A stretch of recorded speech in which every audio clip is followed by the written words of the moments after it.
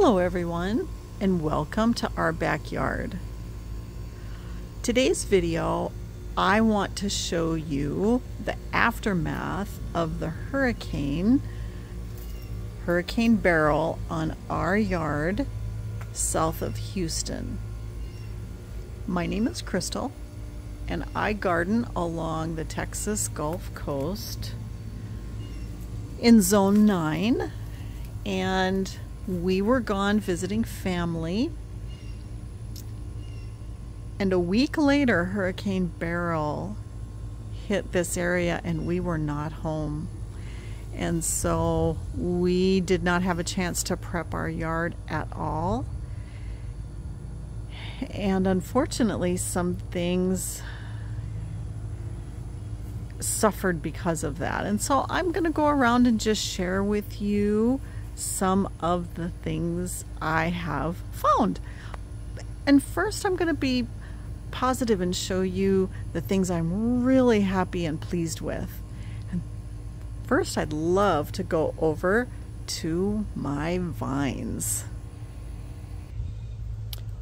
One of the things I've shared with you is we use these cattle stakes. I don't know what else to call them, but they are used in fencing, and they're very strong, and we have them into the ground pretty far, and we stake our trellises on them, and all of our trellises came out in fantastic condition.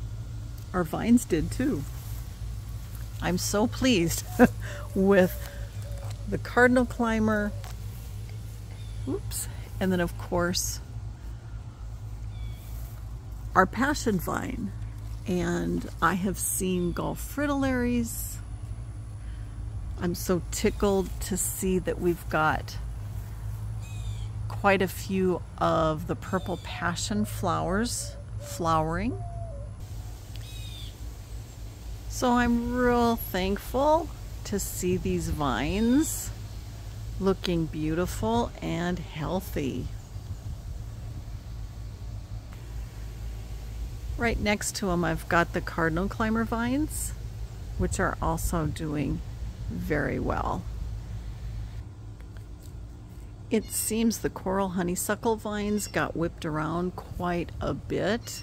I can see they've fallen forward, but the trellises are still looking real good. The vines definitely show that they, especially all this is the back side of the vines, and so they're not dead, they've just been brought down. Oh boy. Whew. Okay, so my vines I've been really happy with. Let me go through some of the things that are disappointing. My tree bed got ripped or flung around quite strongly, it appears, and so I've got holes. My salvia has been stripped or denuded, if you will. Some of the branches are falling down, but a lot of wind damage all throughout and along here, and so I was really kind of surprised to see the amount of damage in here, but I think the winds, you know, they weren't protected along and through here, and so there's just a lot of damage. So that was one surprise. Because I didn't know the hurricane was coming, we were gone a week before we even knew about the hurricane. At the time we left, it was going to be making landfall south of Brownsville into Mexico. Well, that wasn't the case. It actually came up to the Houston area, and we were on the dirty side. So I was not able to secure my bird feeders. And I'm surprised that 2 are actually intact, or fairly intact. And this one got blown over. There was significant rust though, which was surprising, and I'm very sure that that's what caused this to be blown over. And thinking about it, what is different with this one? Because they are rated, certainly not for hurricane strength winds, but 2 of them did survive a hurricane strength wind of up to over 90 miles an hour.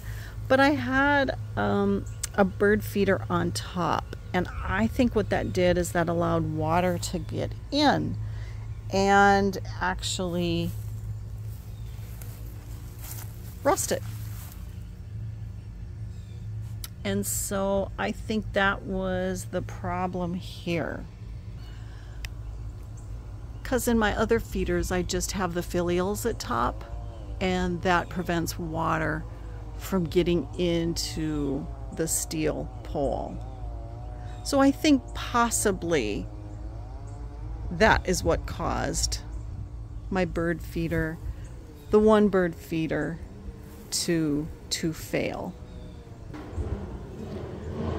We have significant tree damage in the front yard, but we also have tree branches down, and of course dead branches up in the tree. And our tree looks really battered. This one does anyway. So what we've noticed in our subdivision, and actually in our town, is there's a lot of tree damage still a week later, almost a week later after the storm. We noticed there are shingles off roofs, and we've noticed fencing is down. Pretty much in our yard, it's just tree damage and then plant damage. We don't have any fencing down, so that's a positive. Most of my plants I see have been really whipped, and they're leaning. Here I've got my red hibiscus that is leaning over. I have an aloe vera plant that's toppled over. Lots of branches down. If I look at my new garden bed, I fully expected these tithonia to come down, and they have. They do not survive even, small winds. So that's unfortunate. But I can also see the direction of the wind. So the wind, I thought, came from the south, but here they're moving towards the west. And so, it could have just been at the point where the eye wall was, in what direction the wind was coming in the back here. So this bed looks really battered, and I've got a lot of cleanup to do. And then of course over in my shade bed, oh, that almost brought a tear to my eye.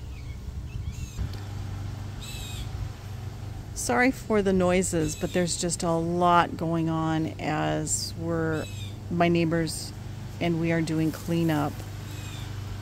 But oh my goodness, my shade bed is leveled, and lots of work. I felt really bad. This was so pretty before I left. And that's the way it goes.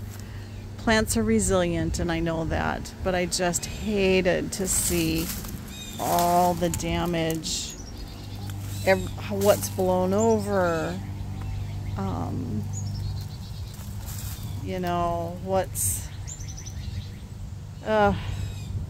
it's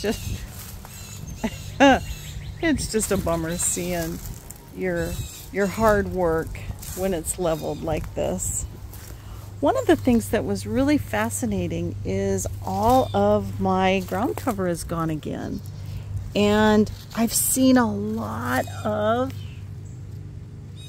caterpillars. So life does continue. And I've had a lot of pipevine swallowtail caterpillars, which absolutely makes my heart sing. And my fennel just got decimated. But oh my goodness, look, I have eastern black swallowtail caterpillars. And look at this, multiple chrysalises. I even have a chrysalis down there. And look at all those caterpillars. I'm just shocked. So a lot of the foliage got denuded. I don't know the correct term for it, when the foliage gets peeled off. And so a lot of the foliage has gotten peeled off of these plants. Oh, but there are so many caterpillars. I'm shocked the birds haven't come and eaten them. I'm just stunned with how many caterpillars there are that survived this awful Category 1 hurricane. So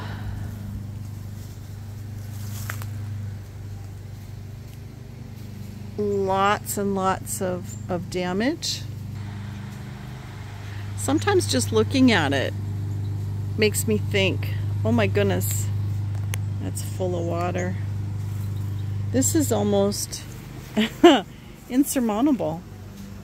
But I'm gonna just take it, one step at a time and just start the cleanup process like everyone else. Life is pretty resilient. So thanks for joining me as I just did a quick look around the yard and look to see what happened,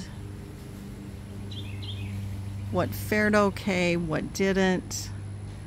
My birds are in my yard eating on the little bits that are left. I need to feed them. I did create a video before I left that I will publish after this one. That video was about what I did to prep for when I'm gone. And certainly didn't expect a hurricane. But what I did to prevent, prep. And then also one of the hand watering hoses that I absolutely love, and the pros and cons of having a retractable hose. So, or one that grows and contracts. So I will publish that video after this one, but I did want to share that our house is okay, we're okay, our neighbors are okay. There's certainly damage, but don't have any home damage, don't have any roof damage, and very thankful that I have just tree and plant damage from this hurricane. We finally did get electricity, and there's still almost 500,000 people in the greater Houston area that still do not have electricity. And this is Sunday. Let's see, for July 16th. No, 12th, 13th, 14th, July 14th. That's really tough because it's been hot and humid and it's been miserable. So I hope and pray that they get electricity restored to the area soon, and cleanup continues and our gardens fill out and thrive again. So I hope you all have a wonderful day today. Thank you for joining me, and I hope to see you again soon.